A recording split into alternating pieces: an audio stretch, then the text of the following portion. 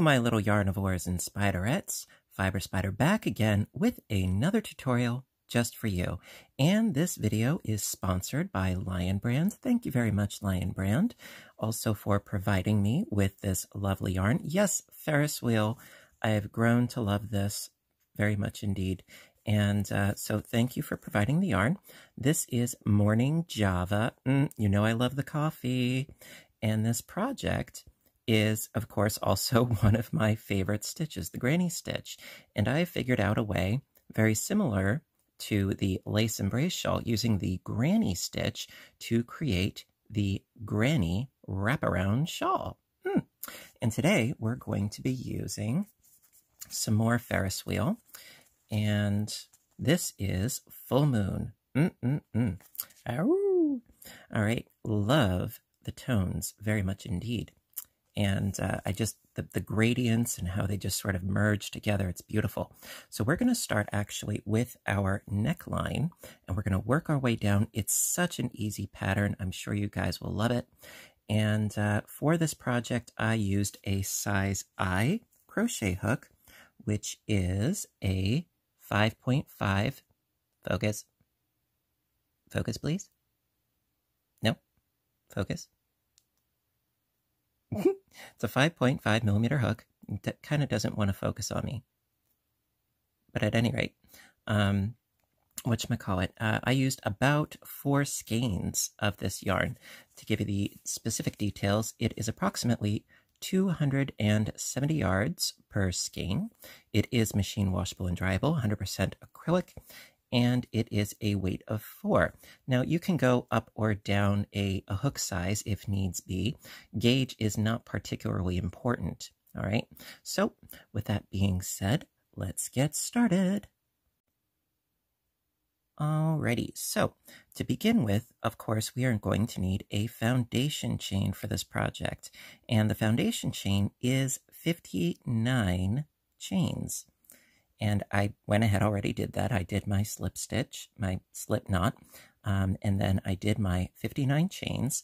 Then, after doing such, into the 4th chain from the hook, so 1, 2, 3, and 4, going to do a double crochet, and into every chain, also I'm going into the back bump because it creates a neater edge, and this is the neckline. So we want it to be nice and neat. So I'm going into the back bump. And so for every chain, do a double crochet until you reach the very end. And so I'm going to do a couple on camera, and then I'll do the rest off camera. And then we will get on to the first actual row. Now, you can do, instead, if you're so inclined, you could do a single crochet edge, or a fancy edge, like with scallops and picots and really whatever tickles your fancy. But you are going to need to adjust the chain length accordingly. Now, what you are ultimately going to need is 57 stitches to work within, and we went up to 59 because we're doing doubles. So if you want to tweak the neckline, go right ahead. I won't take it personally. But I'm letting you know that, of course, as per usual, what it is that I'm doing, so that if you want to follow along, go ahead. But as I always say, march to the beat of your own bongos. By all means, I am not a dictator. I just like to do what I do. All right, so just do your double crochets all the way across, and see, we have a nice, clean, neat, and straight edge because we went into the back bumps. All right, so with that being said, I'm going to work my way across and do the rest of my double crochets until I reach the end, and then I should have a total of 57 double crochets. Alrighty. All right, so with some stitching off camera, I have my 57 double crochets all in a pretty little row. And so now this is where the fun starts. We're getting actual into the pattern. All right, so for the second row, not the foundation row, going to start by chaining up 4. 1, 2, 3, and 4. And that's going to count as a double crochet and a chain 1 space. All right. Then into this very first stitch right here, we need 3 double crochets. And that's going to act as our first cluster.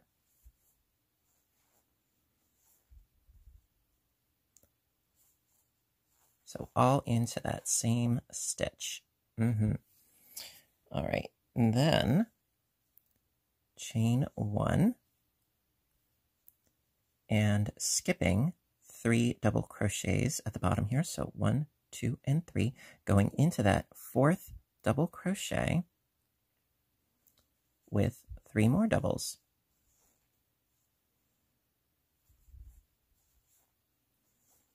To act as our second cluster. All right, I'll just move my notes over closer so I can see them better. All right, so we've got our 2 clusters. Chain 1. Now, I like to use a chain 1 space in between my clusters. You know, you can use no chain. Personally, I like to use the chain. You know, again, I'm not dictating, I'm just saying what works for me. All right, so we've got 1 cluster, 2 cluster. All right, we need 1 more cluster, and then we'll do a corner. So, again, going to skip 3 double crochets, and then into the 4th, do another cluster of 3 doubles.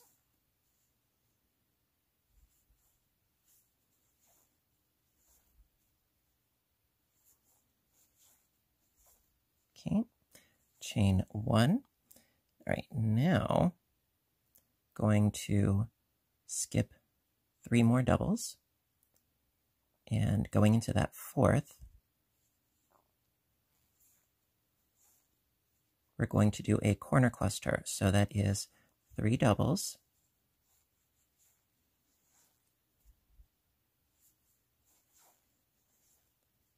chain 2, and then into that same stitch, 3 more doubles.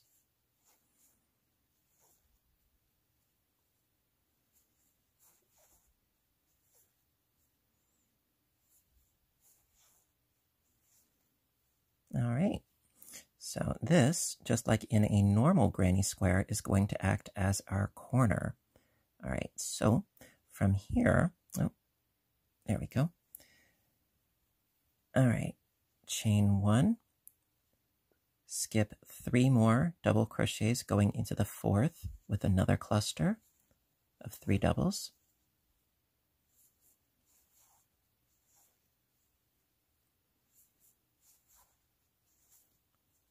Chain 1, skip 3 doubles going into the 4th with 3 more doubles.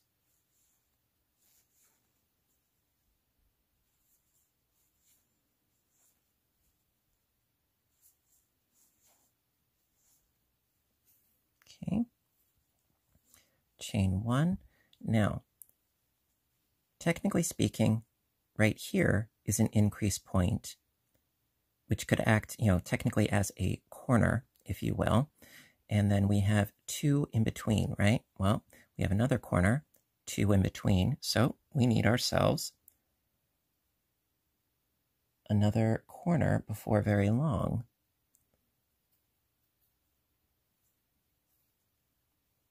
Looking at my notes, all right, we need 1 more cluster, and then we will do another corner. So going to skip 3 doubles, and then do another cluster of 3 doubles.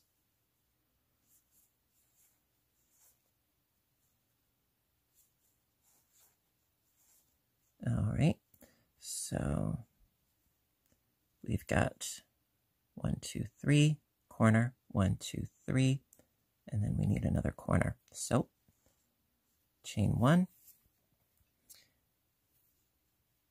skip 3 doubles going into the 4th with 2 clusters separated by a chain 2 space.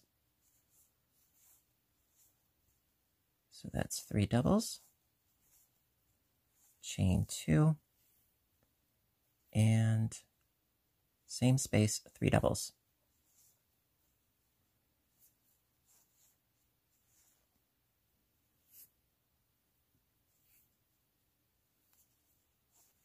All right. Chain 1, skip 3 doubles, going to the next with a cluster of 3 doubles.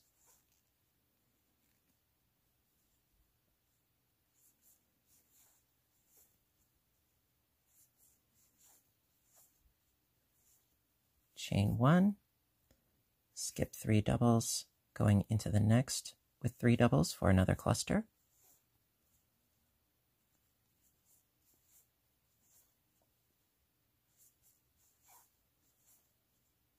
Chain 1, okay, and our third cluster in between.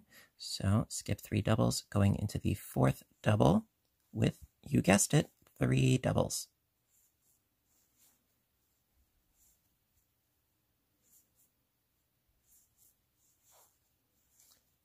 All right. Chain 1. And just to make sure, yep, okay, so next up is another corner. So skip 3 doubles, going into the next with 3 doubles, chain 2, 3 doubles.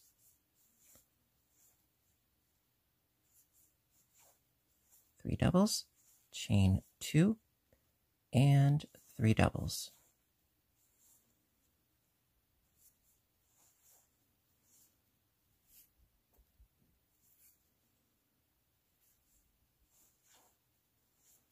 Okay, chain 1, skip 3 doubles, going into the next with 3 doubles.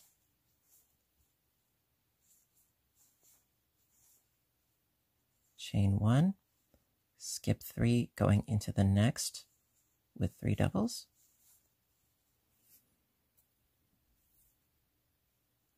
Keep having to pull out more yarn. I always ball it up first. I know it's in a cake form, but I'm particular. I'm weird. I know.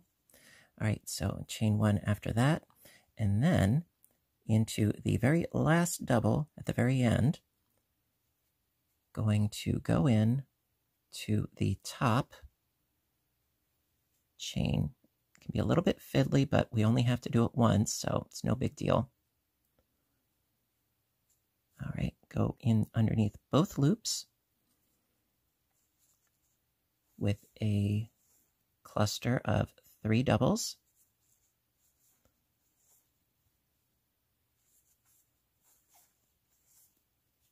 Chain 1 and double crochet into that same stitch.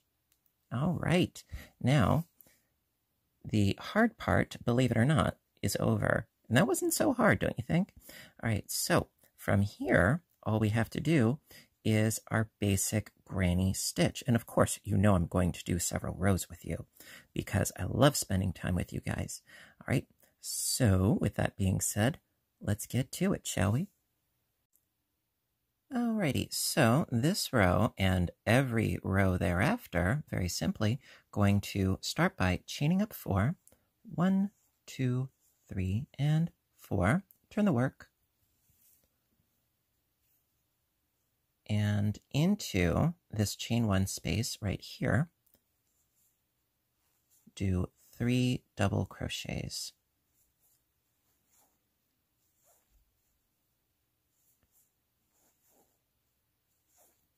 Okay, chain 1, and into the next chain 1 space, 3 doubles.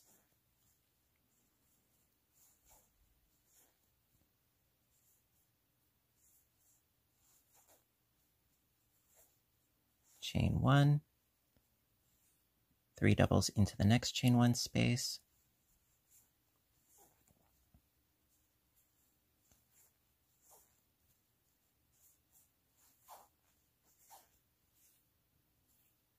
Chain 1, 3 doubles into the next chain 1 space.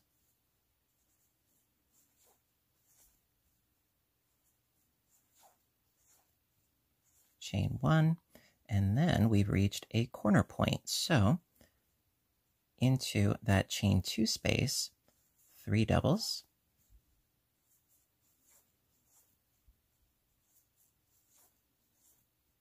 chain 2, and 3 more doubles.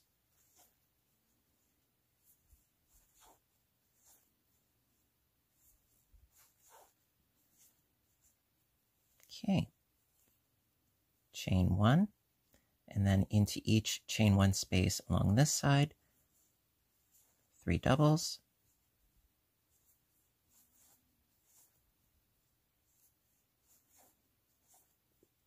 chain 1, 3 doubles,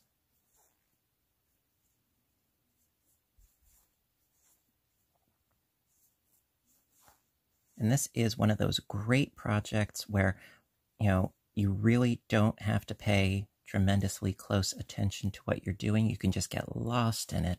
And those are my favorite kind of patterns. Great for, nestling down, watching some movies and, binge watching your favorite TV show. And, you can just enjoy yourself and do the project without having to agonize over a difficult pattern. All right, so we've reached another corner point. So hop right in with 3 doubles. And then chain 2 and 3 more doubles.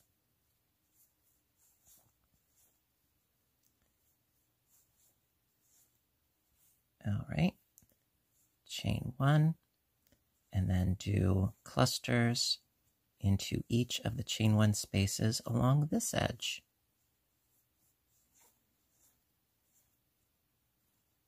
Of course, separated by a chain 1 space. And just work your way across and enjoy the way the colors slowly change. I tell you, I really am enjoying this yarn. It's very soft, it's very subtle.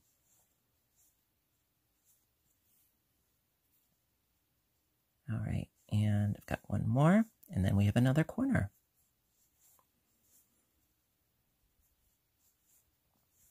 Okay, chain 1, and then at this corner, yep, you guessed it, 3 doubles, chain 2, 3 doubles.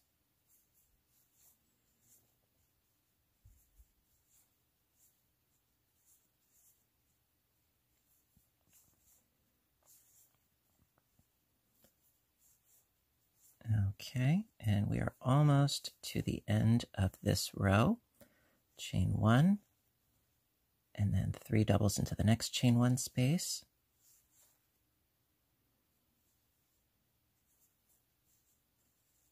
You always begin and end each row the exact same way.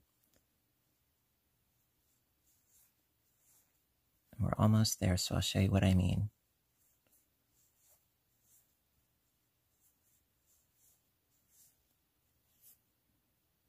Just 2 more. Okay.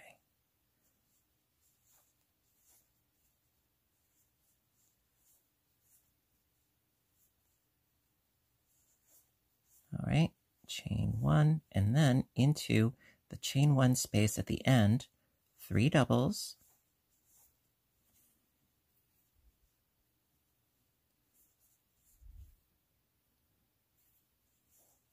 Two and 3, chain 1, and 1 more double. So it's always beginning and ending in the same fashion, with 3 doubles, chain 1, and a double, and then at the other end, it's a double, chain 1 space, and then 3 doubles. All right, so we're already making some rather pretty progress, don't you think? I think. All right, so let's do another row just for good measure. Okay, love this stuff. All right, so let's do one more row together because I just love spending time with you guys, and I want to make sure that you guys fully understand what it is that I'm doing, and let's get to it. So going to chain up 4, 1, 2, 3, and 4, turn the work, and into that chain 1 space once again, 3 doubles,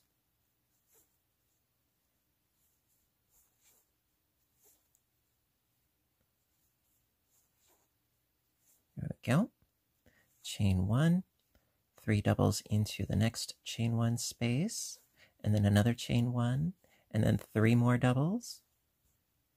And also, I wanted you to see just where the colorway is going, because, like I said, this yarn, which, yes, I know I'm partial, but this yarn,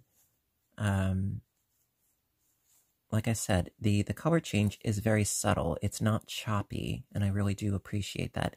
It's not quite an ombre because it doesn't go from light to dark. No, it goes from, one color to another color, all in the same colorway. And it's subtle, it's not, there's not like a distinct line to it, and I can really appreciate that. So I'm just doing my 3 doubles, chain 1, 3 doubles, chain 1, 3 more doubles, and then we've got another corner.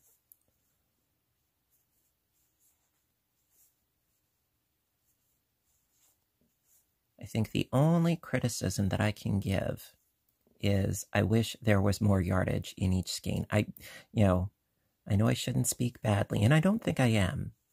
I would like for there to be big skeins, sort of like, Lion Brand's Pound of Love, which, if you've been watching my videos for any length of time, I've been using that stuff for years. And I really do like the Pound of Love. So if they could do, suggestion, if you could do Ferris Wheel in pound skeins, I would be all over that.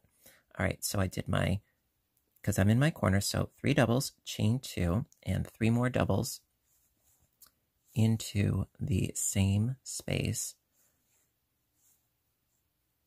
So that, I would really enjoy that very, very much. I don't know if that would be possible, but, I'd go for it. All right, so 3 doubles, and then chain 1, and then 3 doubles into the next chain 1 space.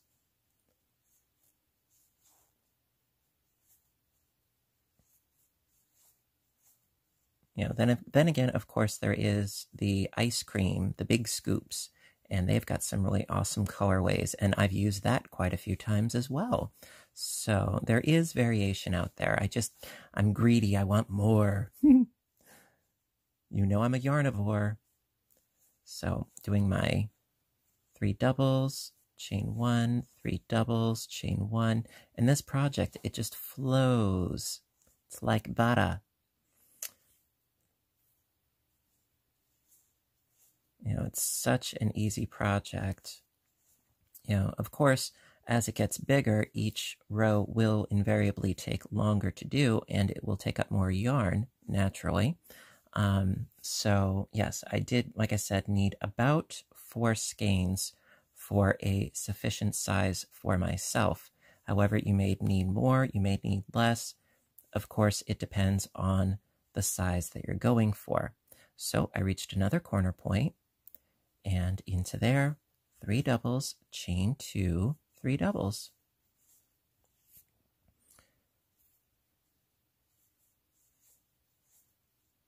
Chain 2, and 3 more into that same space.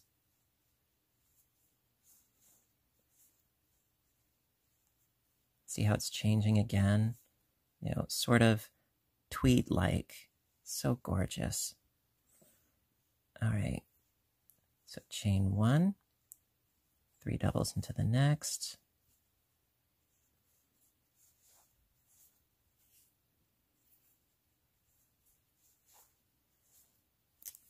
Pull out some more yarn. Okay. And chain 1, 3 doubles into the next.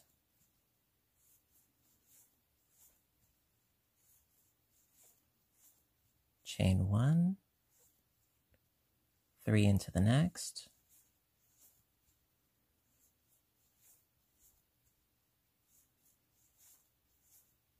chain 1, 3 in the next,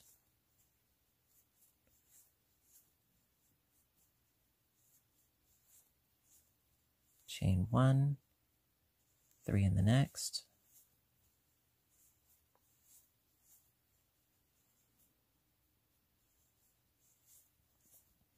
chain 1.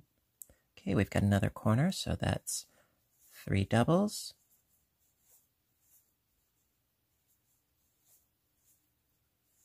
chain 2, and 3 more doubles.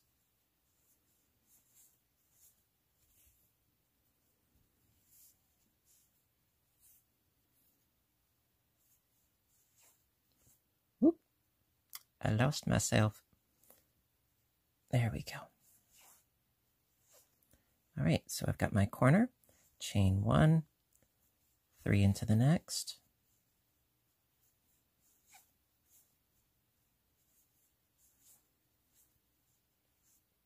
and chain 1, 3 in the next,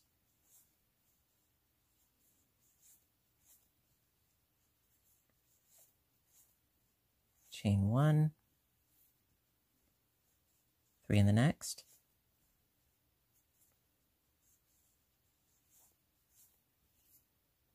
okay, and we are almost done with the row, chain 1, 3 in the next,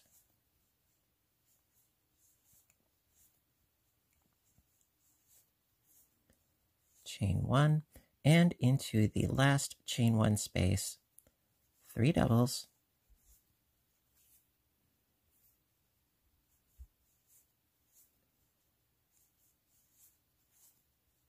chain 1, and 1 last double crochet. All right, so I'm going to lay it out for you, and there we go. Give me one moment. I'll be right back. All right, so in just a few rows, you can really see where this project is going. You know, we have our tips, our corner points, and so this edge and this edge are going to be the opening. And of course, we have our very simple yet elegant color, and we have our corner points, and you can see how the colors, they're very, very subtle, and I really do like that very much, as I know I've been gushing about it, but I can't help but gush, you know, it's good stuff. I like it. So with that being said, I hope that you guys give it a try as well, because it's an easy project, it's a lot of fun, and, you know, it's great. You know, what can I say? You know, I absolutely love this stuff, and I'm glad that I could share it with you. So if you like this, you know, please give a little thumbs up button down below, because you know I appreciate your appreciation. And also, I appreciate Lion Brand again for sponsoring this video and providing me with the yarn. Thank you very much. I'm very touched, and I feel very honored that they're working with me, and I do appreciate that so much. So listen, everybody, until next time, I want all of you to stay inspired, stay caffeinated, and above all, stay stitching. I love you guys, and I'll see you in my next video. Bye for now.